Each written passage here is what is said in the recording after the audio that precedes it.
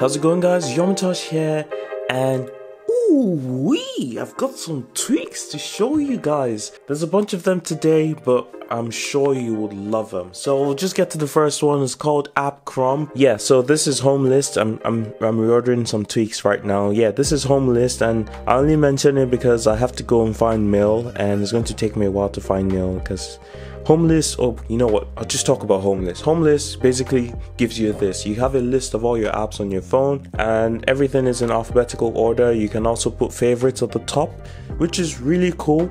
Now I'm just going to head over to find the mail app so I can show you AppCrumb. Alright, so I'm in mail. I opened some Apple news, and this is what AppCrumb looks like. So you have like your little AppCrumb right here. So it's supposed to having like a little arrow that just points back to mail. You actually get like a little preview. You can't really interact in it. I'm pretty sure you're supposed to be able to, but I haven't figured that out yet. But yeah, you can interact in your main one, and yeah, it's Harry Styles too. So yeah, the next tweak is called Togglow or Togglow. Pretty sure it's Togglow. And instead of having your icons in your control center filled in, that's for your Wi-Fi, Bluetooth, and all that, you have it glowing. Pretty cool, right? Yeah, pretty cool. Next one is called Carbon, and Carbon gives you like a nice dark mode sort of thing. I can't really show you with Homelist on, but I can show you that it changes notifications as well, and it gives you like dark notifications. And for some reason all my notifications have gone after installing a bunch of tweaks this morning. And on to the next tweak, Portrait 1164 or Portrait XI64, which is going to be the title of this video, just to get more people coming in. You know, more views are always good. And yeah, I'll just show you what that does. I'll just open the camera app, flip it around, turn on Portrait XI. There we go. Yeah, and I can go ahead and, you know, just casually just change the portrait mode effect. And yeah, this is an iPhone 7, not an iPhone 10, so that is pretty cool. Shout out to that guy, this developer who did this tweak. He's got loads of stuff working in the background that actually make this work, so that's awesome. The next tweak is called Notify Wi-Fi X, and this is for you networking buffs out there. You can basically get your phone to show you notifications of your local IP address, and I'll show you some other features now actually. So just see if the test notification works, because it rarely works for me. I don't really know why. It will give you like a notification of your local IP. You probably already have it fixed if you're a network buff though to each device, but yeah, you get a notification of your local IP. If you go over to Wi-Fi, you can actually see that it shows you the signal strength, the encryption method for the Wi-Fi you're using. You can also disable the limit for the low Wi-Fi signal. So usually iOS doesn't allow you to connect if the Wi-Fi signal is too low, so you can disable that entirely with Notify Wi-Fi X, which is pretty cool.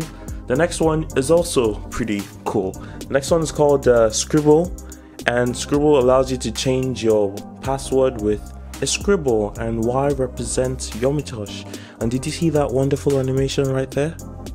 I thought that was really cool. You can actually speed up the animation in settings if you feel like that's too slow. That's also pretty cool. I think I'm saying pretty cool too many times now. I got influenced by PewDiePie, don't blame me. The next tweak is called ModernAlerts, and I'm just going to settings to show you a preview alert. And this is what it looks like. It basically looks like the Apple TV alerts, and you can actually change the blur on this, which is pretty cool. And yes, I cannot buy all the tweaks I review on this video, so this is what I have to stick with. The next one is called PullOverPro, and this one is spectacular. You've got like this little thing hanging on the side of your screen. You can actually make it left-handed, a left-handed mode if you're left-handed, and it just kind of like moves around, and I can click on it and it shows me like my music app right there, and I can interact with it. So it's sort of like a multitasking, but not really multitasking. It's not like full screen multitasking, but it's pretty cool. And if you hold on it, you can actually switch between different apps. So I'll just go into settings too, and this is what I was on before in settings, and I can actually just drag settings into here and put it there. I actually wanted to review my podcast app just to shout out Marquez's podcast, Waveform, pretty cool podcast. But yeah, that was PullOverPro. The next one is called Artsy, and I'll just head over to my music, and my music is no longer in there. But yeah, music. And if I play, you know, I'll play a different song this time. This is the second time I'm recording it because I forgot to hit the record button. This is what Artsy looks like. I've reviewed Artsy on this channel before, probably numerous times, but it basically gives you like a preview or like a little nice cover art behind your actual cover art, and it also works in Control Center as well. I'm not an Apple Music guy, but I just needed to show you that. Spotify all the way. Spotify all the way. The next one is called Homelist, and I think you guys already have an introduction to Homelist. It's basically, you know, this. Yeah, so we'll just move over to the next one. The next one is called Appaze, and I think that's how you pronounce it, but I had to disable Homelist to actually get Appaze to work. But trust me, it's worth it. Also, I don't really like Homelist. Alright, so we're back to my regular home screen. It looks really nice. I really like my theme going on here right now. But yeah, Appaze, pretty cool tweak. You can have custom volumes for different apps as well as custom brightness for different apps, and it's epic. Look at that. I open Spotify and just watch my volume HUD. It goes over to that volume percent I set. If I go back home, it just goes back to 0%. Awesome. So the developer for this tweak, kudos to this guy. He said that his use case was Google Maps, so if you wanted voice descriptions in Google Maps, but that's not for me. For me, if I'm going on the train or the bus, I don't want it to be that my volume just happens to be on max volume because I was listening to music on max volume in my room. So yeah, this way I can avoid embarrassment on public transport. So yeah, awesome tweak. Appaze, beautiful. The next one is called Charge Animations, and Charge Animations is another pretty cool tweak. Yeah, so just lock my phone right now, plug in my charger, and look at that animation. So it's the WatchOS animation, reminds me of my WatchOS, and it's pretty cool. You can actually get more you can get more charge animations in settings. So if you just head over to the settings, so there's blob, bubbles, edgex, edge, MIUI, watchOS, iOS. MIUI sounds interesting because I quite like the aesthetics of MIUI. Don't judge me, I'm not always all stock Android. The next one is called Auto Dynamic Wallpaper, and with this you can basically have your live wallpapers moving even without you like 3D touching on them, and it also works on the home screen as well. And this is awesome for my other videos where there's loads of people who want like the live wallpapers for anime characters, which is pretty epic. I'm a bit too lazy to actually show you guys now, so I'll just leave like a little video over my screen to show you what it looks like. The next one is called HapticKeys, and I didn't think I'd like this because I never liked vibrating keyboards or vibrating keys back on Android because frankly most of the vibrating motors were pretty bad.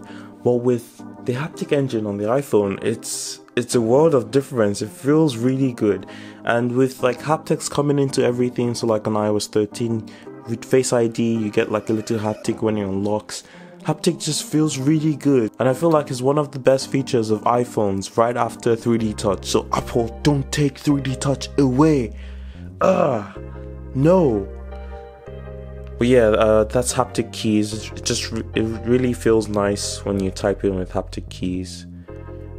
Yeah. The next one is called MathTeacher, and this is for your calculator app. So 2-finger swipe will make it light mode. 2-finger swipe down. I think you can actually swipe up and down. Yeah. So yeah, and you might think, this doesn't really look like it's doing anything more. It's just different. But wait a minute. You hold on the copy button here, and you get introduced to your settings, and you can go ahead and like turn on dark mode. For your calculator, you can change the color of the scientific keypad as well, so you can just basically customize your regular calculator app, which has pretty much stayed the same since the beginning of iOS, or maybe iOS 3. But yeah, that's MathTeacher. And the next one is called Cuboid, and I've yet to customize my home screen with Cuboid, but I'll show you a preview when I'm editing the video. I'll probably sneak in one of my edits in there of my home screen, where basically allows you to customize your home screen, sort of like Boxy. I don't know if you guys remember Boxy 3, but yeah, it's pretty cool. You get some other features with Cuboid as well. And on to the last tweak of the day, PageBar. So it's sort of like the animation dots I showed you in the previous video at the end.